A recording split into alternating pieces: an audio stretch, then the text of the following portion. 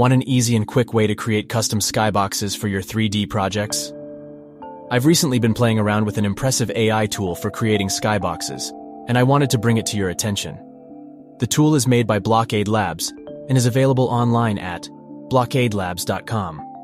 It is currently still in alpha and has been released as a research tool, so for now, it is entirely free to use. For those of you wondering what a skybox is, let me briefly explain. A skybox is a simple trick that 3D games and simulations use to make the world look bigger and more realistic. It's essentially a large cube that surrounds the game world, with an image projected on the inside that looks like the sky or a distant landscape. This negates the need to use 3D objects to render far-off places, such as a distant mountain range. A mountain range on the horizon is not going to change much from the perspective of a player, and so, skyboxes are a neat trick in rendering such background elements in an efficient way.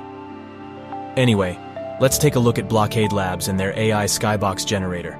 Open a browser and go to blockadelabs.com. Click on the Conjure Your World button. A pop-up message will appear. Click Confirm. You should see an example skybox of a mountainous terrain. There should be a box at the bottom of the page with a text field where you can enter a text prompt.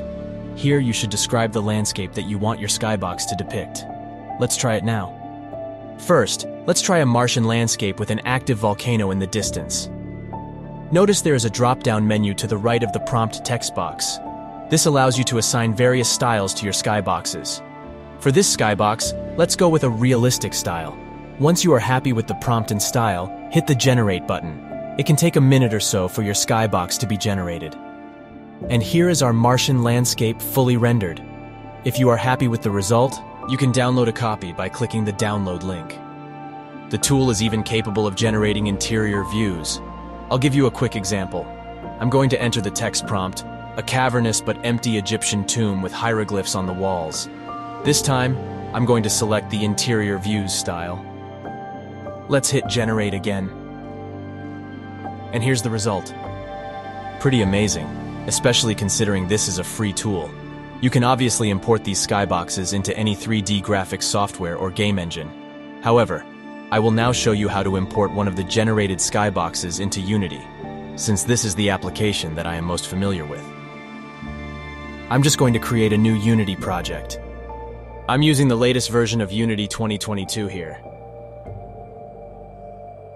I'm going to use the 3D sample scene, URP, template. The new Unity project has opened in the editor. First off, I'm going to create a folder called Skyboxes. This will contain both my skybox texture and material. I've downloaded one of the skybox images that we generated earlier and saved it to my desktop. It's the Martian landscape, which has been rendered as an equi-rectangular image. To import this into our project, we simply drag the image file from the desktop and drop it into the Unity editor. Drop it into the Skyboxes folder specifically. Upon importing, Unity converts this image into a texture asset. Now, select the Skybox texture and go to the Inspector panel. We will need to change this texture's settings in order to make it compatible with a Skybox material, which we will create shortly. Most importantly, we need to change the texture shape. Click on the Texture Shape drop-down menu and set it to Cube. Now expand the Advanced section and untick Generate Mipmaps. To make sure your skybox is sharp, I would set Filter Mode to Point.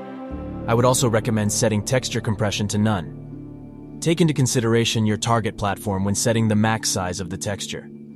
Hit Apply after making your changes. Okay, next we need to create the skybox material. Right-click inside the folder contents view to bring up the context menu. From the menu, click on Create, and then Material. A new material should be created inside the Skyboxes folder. I am renaming the material to Martian Skybox here. With the Skybox material selected, go to the Inspector panel. First, we need to change the material's shader. Go to the Shader property and click on its drop-down menu. From the Shaders menu, click on Skybox, and then select Cube Map. The Skybox material properties will now change to reflect the new Cube Map shader. We need to supply this material with a Cube Map texture, and for this we will use our Martian landscape texture. Drag the Martian landscape texture from the Skyboxes folder into the material's Cube Map slot. Our Skybox material is now ready. The final step is to set our skybox material as the skybox for our current scene. In Unity, this is done in the Lighting Settings panel. Go to the top menu bar and select Window, then Rendering, and then Lighting. The Lighting panel will appear. Click on the Environment button from the bar at the top. The skybox material is set in the very first property of the environment settings. Simply drag our Martian skybox material onto this slot. And that's it. Our new skybox is all set up in our scene. Before we close the lighting panel, however, there is one last thing I need to show you. By default, the scene's skybox will influence lighting and reflections in the scene. If you are using baked lighting, the environment lighting and reflections will need to be regenerated. Notice the auto-generate checkbox at the bottom of the panel. This is usually on by default, but if it is not, you will need to hit the Generate Lighting button manually after changing the skybox. Okay, so now your skybox and scene lighting are set up correctly. If you found this video useful, please like and subscribe. Goodbye, and see you in the next video.